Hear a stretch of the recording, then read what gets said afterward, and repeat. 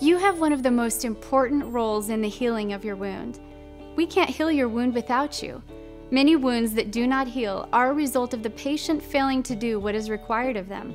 One thing you can do is to make sure you are eating healthy food. Your diet plays an important role in determining how fast your wound heals. Nutritional supplements and added protein intake are often required to meet the body's elevated metabolic demands. Proper nutrition will be discussed during your nurse consultation.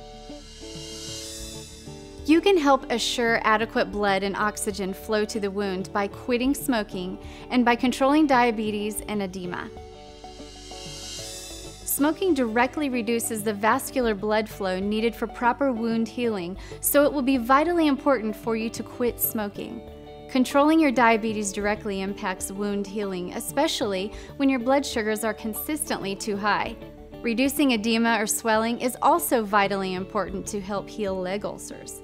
Compression wraps are utilized to reduce the swelling, and it is extremely important that you wear your compression wraps daily. Offloading your foot ulcers through the use of cushions or special shoe wear removes the forces that cause the original ulcer and will be important for proper healing. And finally, don't miss your appointments.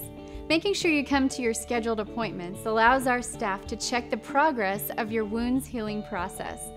Research has shown that patients who attend all of their appointments generally have wounds that heal quicker. Thanks for watching.